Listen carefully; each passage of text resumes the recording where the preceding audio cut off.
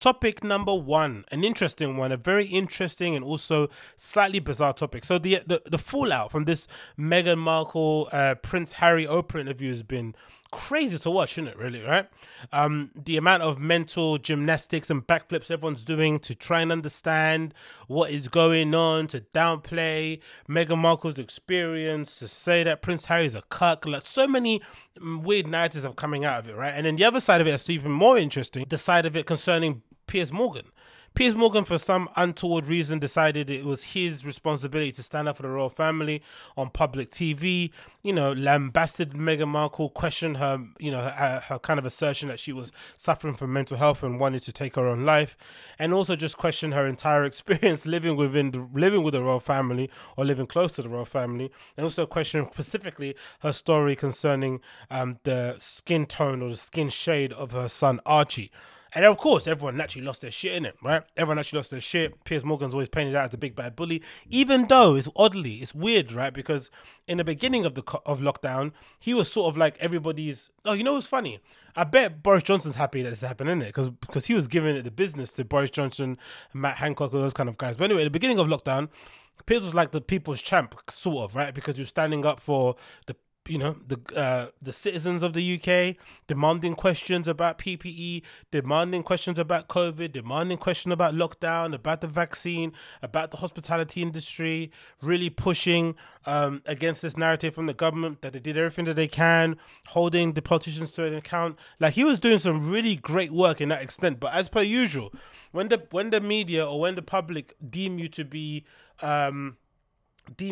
unlikable or deem you to be a villain, it's very difficult for you to turn it around. Like, in recent years, the only person I can think that's kind of done that to a certain extent has been maybe a Simon Cowell, and to a lesser extent, which is probably a bit of a reach, a Kim Kardashian. But I can't think of anybody else who's been painted as a villain and turned it around. You can go from being like the angel and everyone that somebody loves and then turn into a villain, but it's very difficult to start as a villain, like everyone regards you as a villain, and turn it around. It's very difficult. I even think of somebody like on Big Brother, that nasty Nick guy, and how he got painted to be, not painted to be, he was a bit of a prick on the show, but regardless, he's still suffering from the consequences of that show. People still think of him from the guy that he was in what was that, the late 90s, early 2000s, right? I mean, nearly 20 plus years, and he's still suffering from the consequences of being painted as a villain all the way back then. So we have a thing here, especially in the UK, where there is no real coming back from it. So it was only a matter of time before Piers Morgan stepped in it and put his foot in his mouth, and of course he picked the wrong target, because if anything I've known from analysing these things in culture, if you do aim for your target, you can't miss. You can't be going out there with some weak argument. You can't be going out there just to be contrarian for contrarian's sake, because we've seen how it ends. Milo Yiannopoulos tried to do that, right? He tried to be the the agent of chaos, right? Agent provocateur, yeah. Agent of chaos. That's what he tried to be. He tried to upset the apple cart. He tried to be controversial, get people upset, all this sort of stuff. And eventually he got completely eradicated from the public discourse. So much so now that I read a story that he's dedicating his life to Catholicism or something, and going to the monastery. Something along those kind of lines. Crazy, right? But usually it doesn't work that way. It doesn't work well for you. And of course, Piers Morgan, being the doof that he is, he didn't really aim at his target correctly. And when he didn't aim, he gave reason and he gave opportunity for people to go and lambast him. And when he felt the pressure, he walked off the stage, which was his first mistake. His first mistake was walking off the set, right? Because if you're painted as a bully and you're, giving your opinion, quote unquote, you're kind of talking from a point of hurt, regardless, right? Because I still believe, even if you're saying the most nonsense things, you should be allowed to say them aloud. And if people think you're chatting shit, they should be allowed to turn their back on you and walk away.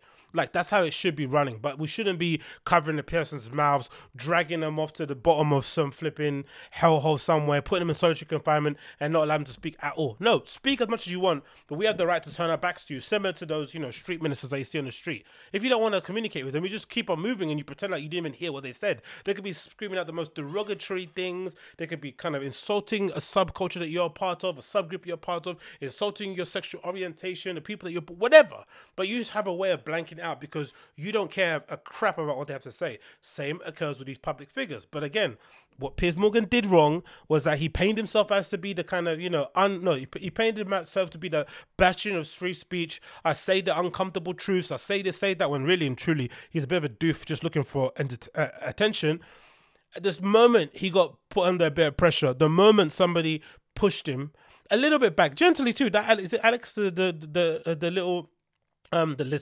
Well, the very Slevet light skinned gentleman to the left of him gave him a very light jab, a very light retort, a very light pushback, kind of explained his point of view as respectful as he could. And of course, when Piers started doing that, that annoying shouty thing, he just thought, you know what, F this, I'm going to lay in on you. Laid in on him, and then I think obviously the triggering point must have been the thing that he mentioned about him being obsessed with Meghan Markle, which he clearly is, isn't it? Which is okay to be as well. But you can't go this far. You can be obsessed with somebody, but you can't make their life a living hell. Leave them alone. That's what stalkers do. Do you know what I mean? Be obsessed with somebody from afar, but don't, let your obsession seep into their everyday lives. Regardless, that's why he fucked up walking away. And now he is on a press tour, going around talking as if he's the big bad wolf. And really, you ran away the moment you got called to account. The moment somebody tried to call you out your name, the moment someone tried to push back on your retort, you ran away. And like I said prior on another show, he has some genuine, legit, valid criticisms that probably could merit a little bit of conversation. They could merit some bit of investigation, right? Some people could argue, hey, was it very responsible for Meghan Markle to even put out that story concerning her kid if she's not willing to name names? Especially when you compare, everyday life probably is up to you. But in this kind of instance, regarding the monarchy and what they mean to England, all this sort of shit, maybe it was a bit irresponsible to put out that story without naming a name, right? It is what it is. You can think what you think, it is what it is. Some people would argue, hey, is it really... are you really trying to keep your head under, are you really trying to keep a low profile and, rewrite the narrative by sitting down for a 2-hour interview with Oprah? Is that really conducive to kind of keeping yourself out of limelight? Who knows? We have no idea regarding it. Did she do everything she could with the family to kind of immerse herself and kind of be part of that whole thing? Who knows? We're not there. There are some clear things that you can push back on, right? But this guy is such a dum-dum. He doesn't have the, the acumen and the intelligence and maybe the, the smarts to articulate himself in a way that he can make a very strong argument without having to resort to name calling, without having to resort to theatrics and all this sort of nonsense. And here he is on an apology tour, as per usual. The only people that win in this are the ones that always want the attention, explaining why he's a bastion of free speech. I believe in freedom of speech. I believe in the right to be allowed to have an opinion. If people want to believe Meghan Markle, that's entirely their right. I don't believe almost anything that comes out of her mouth, and I think the damage she's done to the British monarchy and to the Queen at a time when Prince Philip is lying in hospital is enormous and frankly contemptible. So if I have to fall on my sword for expressing an honestly held opinion about Meghan Markle and that diatribe of bilge that she came out with in that interview, so be it. Cool, right? You like to say what you want. Obviously, he's chatting shit, right? But because we saw the evidence of it. If you were really a bastion of free speech, you would have just stayed and debated that Alex guy. Because I'm sure if you would have stayed, he would have been fine. He said far worse things before. He's done some far worse crimes, considering his history in the flipping tabloid papers. I'm sure he'd be able to ride this one out if he wanted to ride it out. But again, because of the heart of it, really the heart of it, the issue is that Meghan rejected him when he went out on a date with her, allegedly, according to him. It could still be one of those scenes in The Joker, right, where he's got this whole idea about, this fantasy that they had dates and shit, when really it could just been, they exchanged some flirtatious emails and correspondence here and there, and it kind of died in the water the moment Prince Harry stepped into the party, innit? It is what it is. We all sometimes take some L's. But I think because that was at the heart of it, that's really the heart of his issue. That he has more of an issue with her personally, regardless of what it is. We don't know what it is. It could be date. That's probably a bit of a comedic thing people are really using to stick to hitting with.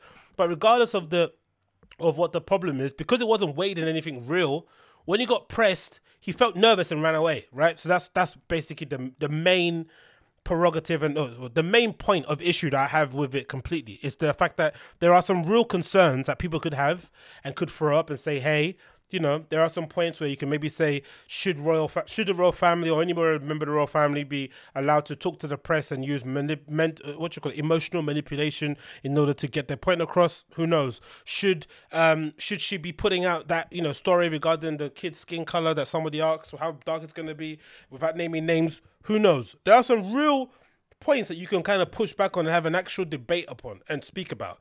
But challenging somebody when they say, hey, this is what happened to me and I think it's racist, and you say, nah, it isn't. Yeah, it is. So you get into that contest. And then talking about your mental health and saying that you went to kill yourself, it's like, oh, What? So what is he gonna ask next? Is he gonna ask her for proof? Is he gonna ask her for like video evidence? Like, what more do you want from this person in this respect?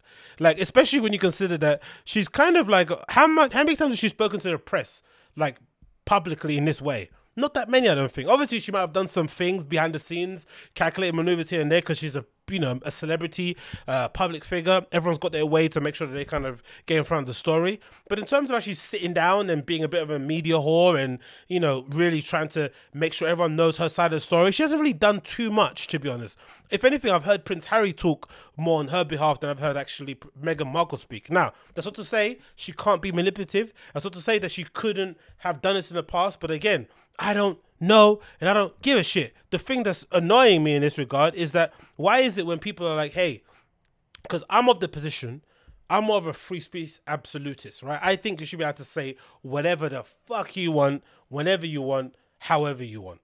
But also, I'm also a real big believer in the fact that if you're willing to say whatever the fuck you want, you should also be aware or okay or open to the idea of people reacting however they want to react, whether that's firing you from your job, whether that's smearing your name, regardless of what it is. You should be okay because you have got your point out. That's what should matter, not this idea that, oh no, I got my point out, but you can't fire me. Why can't they? You don't own the station. That's not your show. You're a hired hand. You're an employee. You're a very influential one. You've probably done a lot of good for that brand in general, but in the end of it, you're just an employee. And it looks like, from what he said, he's giving us the impression that most likely he was pushed as opposed to he left on his own will. Probably somebody up above, in ITV was like, hey, we like you anyway. We don't want to just sack you without giving you any sort of, money and a little goodbye note in terms of what you've done for Good Morning Britain. So if you walk, you're going to be eligible for whatever. Allegedly, I'd imagine that's what happened, right? So he basically was given the chance to kind of leave off his own volition as opposed to getting fired. Cool, whatever. But surely this entered his head when he went into this idea of like, I'm going to die on this. Meghan Markle's lying about her mental health and lying about that conversation about this, the color of us, the skin tone of a kid, whatever it is, right? Surely that has to play in your head about the outcomes that could, be lying ahead for me once I kind of take this road. I don't know. I just find it odd. So that's why I think sometimes in this particular issue, I just think Piers Morgan isn't that bright.